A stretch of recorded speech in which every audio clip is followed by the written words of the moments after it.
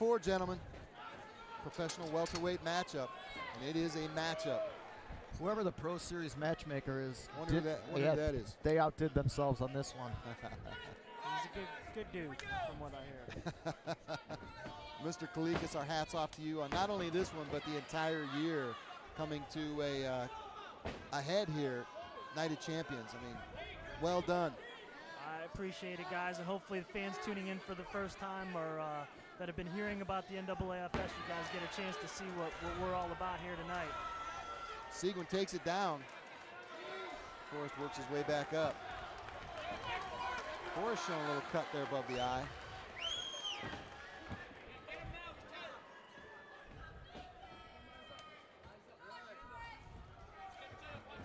Things slowing down a little bit. Nice jab by Brennan. Another one. He's finding his zone. Yeah, he is. Seguin's getting more and more comfortable here as this fight's progressing. Earlier you saw Forrest pushing off, wanting to bang. Now it's Seguin. I don't remember this fight hitting the ground yet, do you? Now Seguin took it down for a second. Forrest got right up. Man, big right by Forrest, and wobbled him just a little bit. It was a big, big right hand. You can tell the skill level of these guys. I mean, both these jabs, same time, same place, spot on.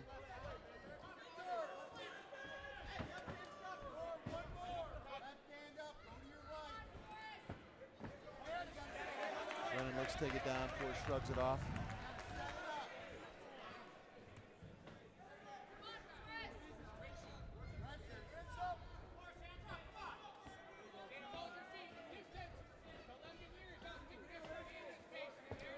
I think Seguin's doing a smart thing.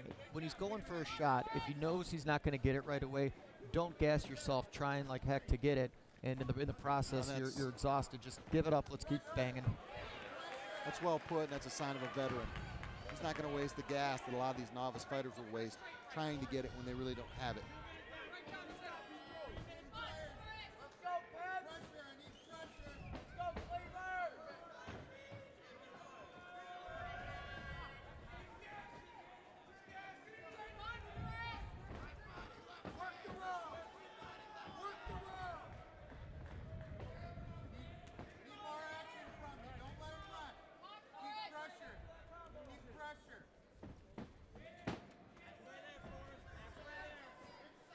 Seguin looking more confident in this round, and a big right in on Forrest.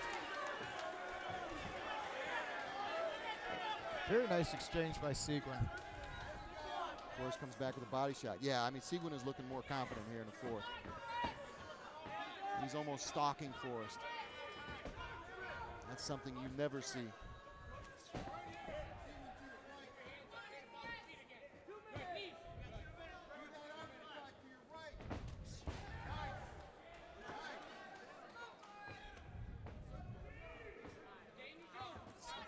Nice. Oh, another combination by Seguin. Both of them hit home.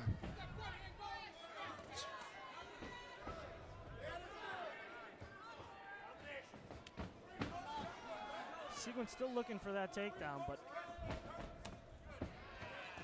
not any success yet with it. Although he is, as Petz counters back, I mean, Seguin, as we mentioned, is getting more and more comfortable up there with his strikes, figuring out that timing.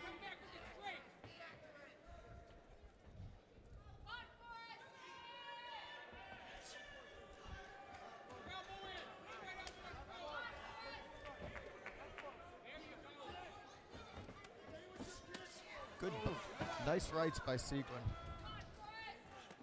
I'll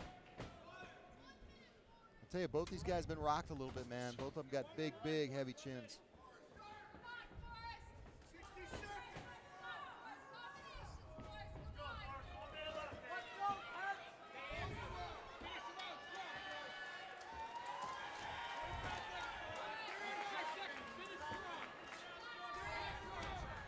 Nice head kick by Forrest. Most of that might have been blocked. Oh, big, big flurry.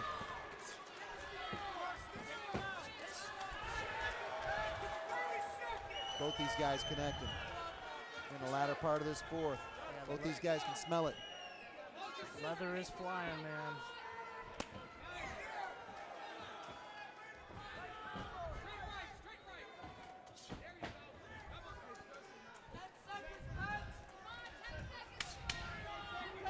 Tell you what, gentlemen, That, that may have sealed the that round. could make a big difference right there. I was going to say, that may have stolen the round for him. That is a round stealer.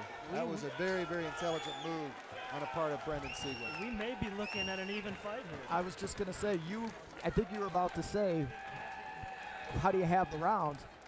You know. Seguin might have just stole that one. Yep.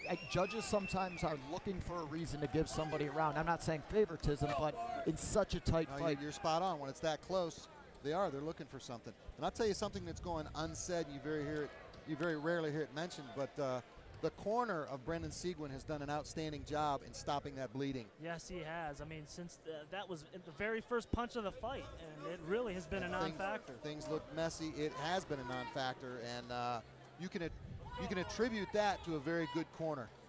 And we're going to look at the takedown that we think may have, again, we're not judges by any stretch, but certainly scoring points there for Brendan Seguin.